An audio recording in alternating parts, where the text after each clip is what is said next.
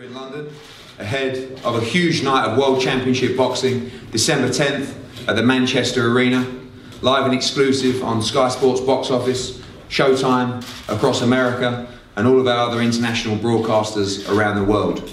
Sponsored by William Hill, StubHub and JD Sports, it gives me huge pleasure to announce the second defence of Anthony Joshua's IBF Heavyweight World Championship against number 8 rated current IBF Intercontinental Champion Eric Molina.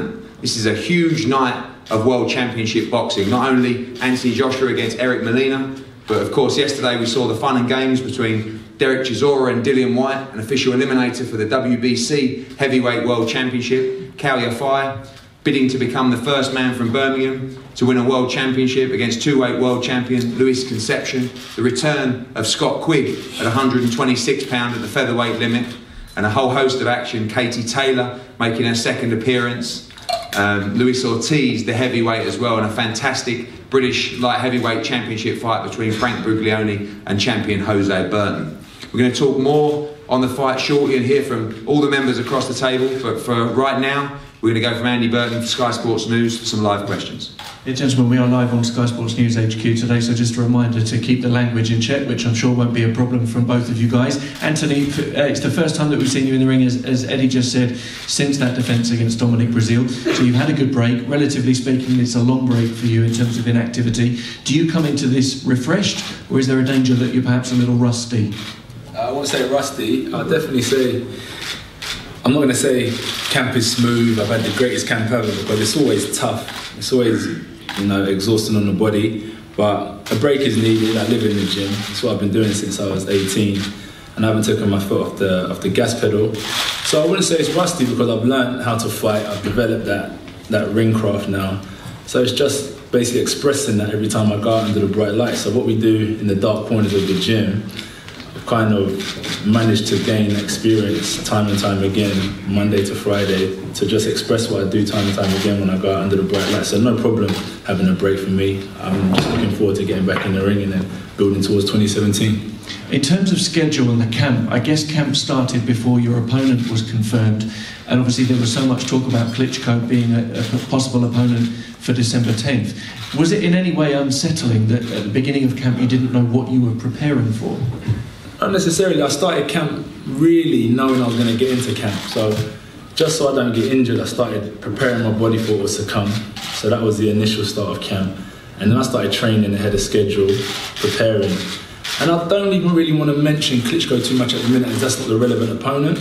I've got Eric Molina, who's going to be across the ring for me December 10th, who's a tough competitor. When I look at it, I think he was the toughest out of the few, so I thought that's a good challenge for myself.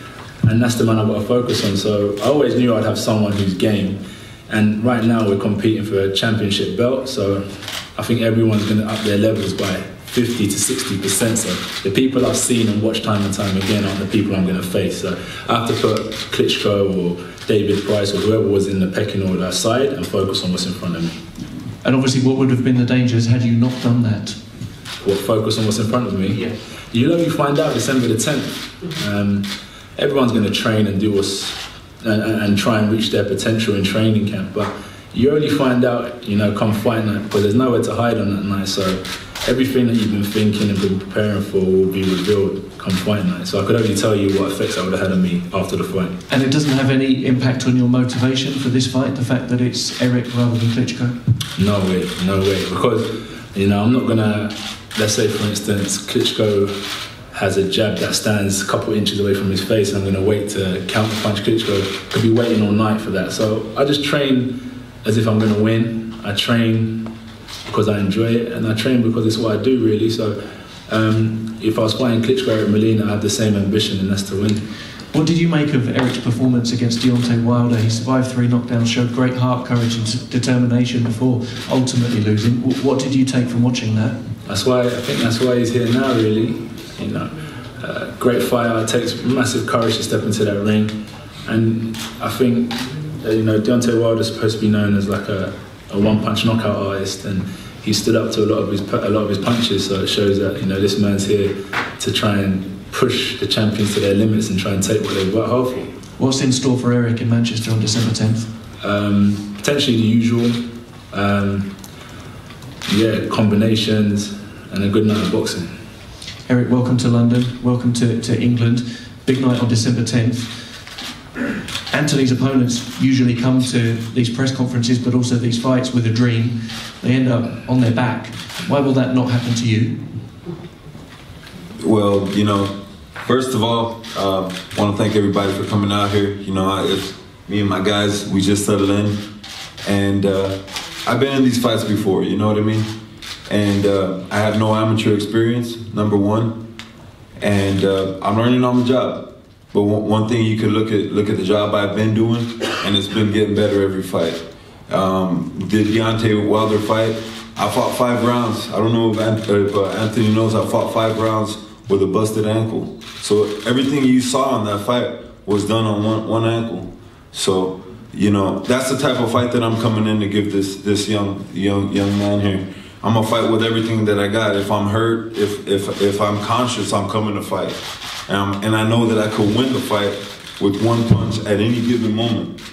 And that's the heavyweight game. That's why we're all here. That's why you guys are so excited about this young man, because it's the heavyweight division, and anything could happen in any second. Anthony Joshua knocks people out, he hurts people. Are you not taking a massive risk with your own personal safety, learning on the job against a guy with his punch power? That's part of the heavyweight game. You know, when you look up and down the lineup, you look up and down the IBF rankings, you know, I knew this fight was coming my way because I know nobody wants to fight this guy. Let's be real here. All you guys want to call Klitschko, you guys want to call these other guys. They don't want to fight him. They don't want to fight. They'd rather go fight other people. They'd rather go fight for the other belts than to go through this man right here. You're looking at somebody that's sitting here that has been in these fights. I've been in with Wilder. Nobody wants to get in with Wilder. Nobody wants to get in with him. I'm here willing because he's got something that I want, and I don't have the option to go in any other direction. I got to go through men like him, and that's what I'm here to do. And I'm here to give everything that I got to take that belt. So what's he got in store December 10th? He's going to have the toughest fight of his career. That's a guarantee. Thank you. Eddie, one last question for you just while we're live, please. Can you confirm, is it right that Klitschko is planning or possibly going to come to Manchester on December 10th? Is he going to be there? Yeah, he'll be ringside. I mean, you know, away from the focus of these guys, I think it's disrespectful to talk about Klitschko when Anthony's got to come for Eric Molina, and it's wrong to talk about Klitschko when Anthony Joshua's got, I believe, the toughest fight of his career to date on December the 10th. Klitschko will be there, we'll work behind the scenes, and of course we've got a plan for Anthony Joshua's future beyond Eric Molina, but he's got the toughest job to do, which is to be triumphant on December the 10th. Gentlemen, thank you.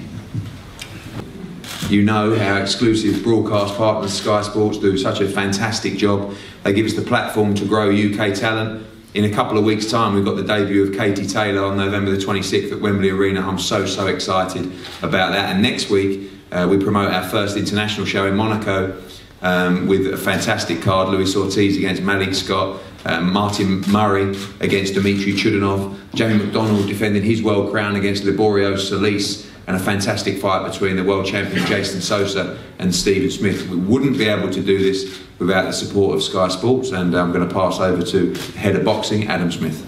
Thanks, Eddie. Very excited about all of those big nights coming up. Katie Taylor turning pro November the 26th especially. I think that's terrific. Monaco is going to be fantastic. We've had great shows on Sky Sports already this year, the likes of Tony Bellew and Anthony Croller, of course, and the big Birmingham show, which was terrific from top to bottom. But one guy we've missed AJ, haven't we? He hasn't fought since June.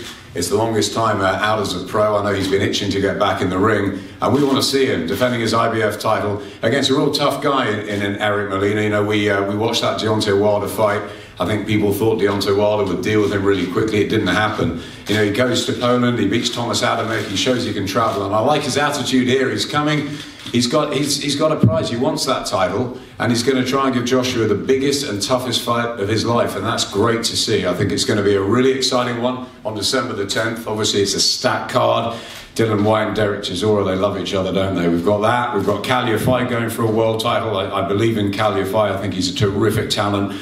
You know, and Katie back and Luis Ortiz, you know, is he one of the best, if not the best heavyweights in the world? The division is so wide open at the moment, but Anthony Joshua's back to defend his title, and really excited to be part of the journey. You'll get all the build-up The gloves are off, the behind the ropes, countdowns and everything ahead of the big night on December the 10th in Manchester. What a great fight city. Some great nights we've had there, and I expect another one. And these two guys will give us a really good show. Thank you, Roberto. I've seen the stuff on social media. You guys seem to have a real close-knit team over there and all working in unity to try and become the heavyweight world champion on December 10th. Yes, well, first of all, Eddie, thank you for that. I appreciate that. First, I want to thank Sky Sports, Showtime, Don King Productions, for everyone involved in putting this together, Eddie, on such short notice. And as soon as we got wind of the situation, we just pretty much tried to get prepared, even without knowing. So, but we felt it was coming. But yes, Eric is a very resilient fighter. You know, a lot of fighters go through very different roads to where they have to get to in this sport, and Eric's gone a long way, and it's been very trying. But I've never seen anybody so persistent to wanting to fulfill what he wants to do, his objective. You know, he talks about that ankle, but keep in mind this is a man that has a master's degree, that was working at a full-time job, working with students at the time when he fought Wilder. That was a 5-week camp. And what he did in that night, working with students, you know, 9 to 5, training after work, you know, it just shows the work ethic that it takes to do this sport. So just to give you all a little, you know, background in terms of what we did this year, you know, he took time off and he dedicated this time to his craft. So essentially, you know, he put his faith, took a leap of faith, and here we are today, speaking in front of all you people. You know, we're here to make history, the first Mexican heavyweight champion. That's what we want to do. That is our objective. Whatever we have to do to make it happen, that's what we're doing. We're here right now on no sleep, doing what we love, and that's what we're going to do. Thank you, Roberto. And thank you, all of you. Eric, for an opportunity, not just Anthony Joshua, any heavyweight, you told me. Anyone who wants it on December 10th. Luis Ortiz, David Price, Dillian White, it doesn't matter. Anthony Joshua, of course, was the #1 goal. How hungry are you for this? How hungry are you to become, like Roberto said, the first Mexican heavyweight world champion? I mean, definitely the momentum from the Adamek fight, you know, going into Poland and knocking out Tomasz Adamek, which had never been done, never been put on his back for 10 seconds. We had a lot of momentum, and I felt it was time to take some time off from work and put 100% in, put everything that I had into this. And you know, when we finally signed to fight Joshua, you know, a lot of people were like, "Hey, man, you worried about going to fight him over there? You worried about this?" And you know, in this sport, you worry about other things, or I worry about other things. To go a year without a chance, without a big fight. So you know, I was on Eddie. Hey, I want a big fight. Didn't matter who. It didn't matter who. It didn't matter where. It didn't matter what time. I was ready to fight, and I was ready to come and bring everything that I got and continue the momentum. Just so happened that, you know, fighters didn't want to do what they didn't want to take certain fights, and you know, the fight comes my way. I'm thankful, and you know, we're ready to go. I know you feel you've justified your shot at the title. Obviously, a great performance against Wilder, a big win against Adamek, and I know the other people that were put into the pot for the fight, you were quick to poo-poo them and say, no, I'm the guy that should be next. Yeah, back at home, you know, people know me as a certain type of fighter. They know me for one thing that since the first day of my career, I lost in the first round. But I want to just let the people here know something right here. What the back of my shirt says.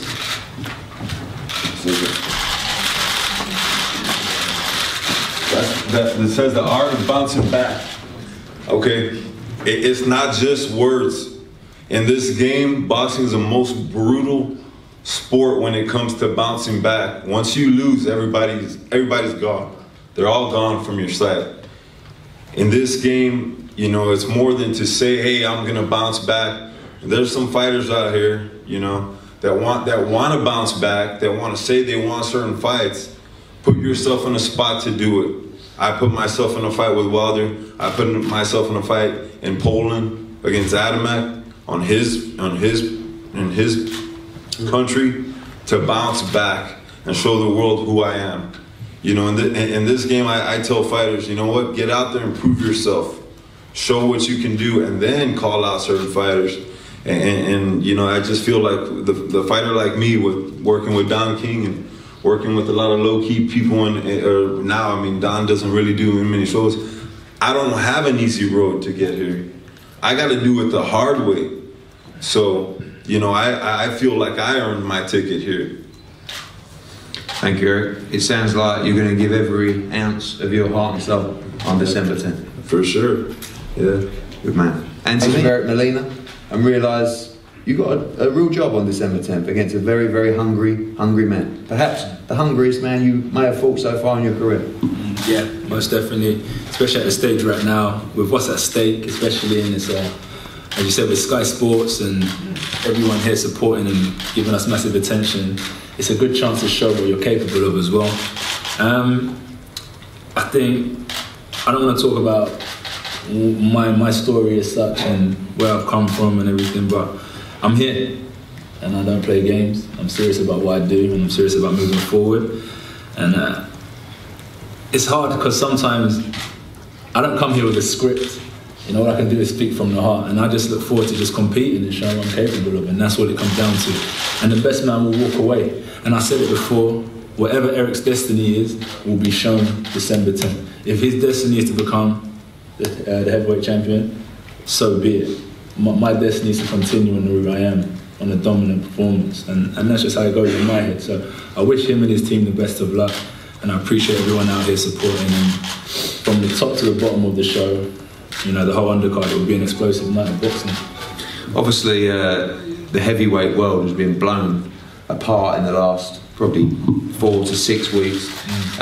So much has been going on, and I've tried to keep you in the loop, but a lot of it has been happening behind closed doors. But really, you're a fighter that you don't even really want to know about it. You just stick in the gym and you know, you get the call and the team will decide, and you're quite happy doing your own thing and letting the whole path unfold in front of you naturally. Yeah, because I don't really get involved in other people's issues and business and what people have got to say, because it wasn't so long ago when no one cared what I was doing anyway. So that's why I don't really have to prove myself to anyone except for myself. So I don't really entertain much else than what me and my circle have got going on and what we're trying to achieve. And yeah, so there's so much going on. The division's been blown wide open, but people have been saying that since 2011, 2012. You know, the division's wide open, and they'll forever sing that until, you said, a true dominant force like the days of Tyson's and Holyfield's come back and they like the division. And it's not so much about the name brands and the hypes. I think it's about people like Eric that are saying they're coming with 100% heart. It's not about hype. You know, this is a gladiatorial sport, and we come together and put. And you know, recently there's people that have been brain damaged and passed away in the ring. So put our lives on the line. So forget the hype. We're coming together and we're just trying to bring boxing back to where it was. And finally, away from the Lion's Den, as it's called at the O2, up to Manchester. Incredible pre-sales, sold out yesterday within 11 minutes. The general sale today, I think we sold 15,000 tickets in just 5 minutes. Huge support for you, and a chance for you to go north and take this show on the road up in Manchester. Yeah, it seems that the product don't fail us, so we're on the roll. I think it gives people an opportunity to get out of London, have a little weekend away. Manchester's a beautiful place, and I think it should be good. I think it should be entertaining, but I'm there to provide entertainment, so I've got a job at hand first and foremost before I start celebrating. But yeah, I'm just going to stay focused in the meantime. I don't mind that it's in Manchester, because inevitably it's just like a ring's moved from one arena to another, but the same rules and regulations apply throughout the contest. So yeah, Manchester, the Lions Den, it's all the same job, you know, same ropes, one referee, and just me and Eric at the end of the day. The whole team steps out of the ring and it's just left to us to handle business. Thank you, Anthony. That's December the 10th, and we can't wait to hear from the Olympic gold medalist making his second defence, Anthony Joshua, and the challenger, a very, very hungry Eric Molina. It's going to be a great fight. Face to face.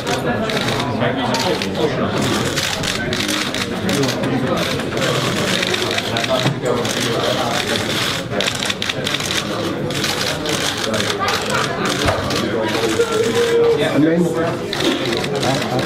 one fist this way, please, guys. Looking at the other fist, please, Eric. Looking straight at me, please. Just above him.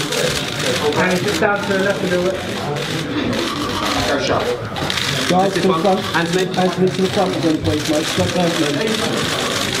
Down this way, please, Dan. Sorry, the guy at the back, can you just... Thank you. Straight front again, please.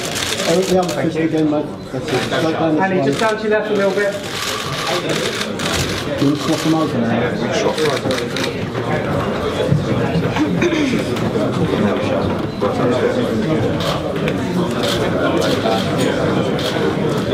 Same again, fellas.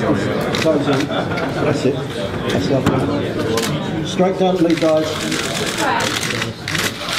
Josh, straight to the front, mate, please. And now at each other again, please.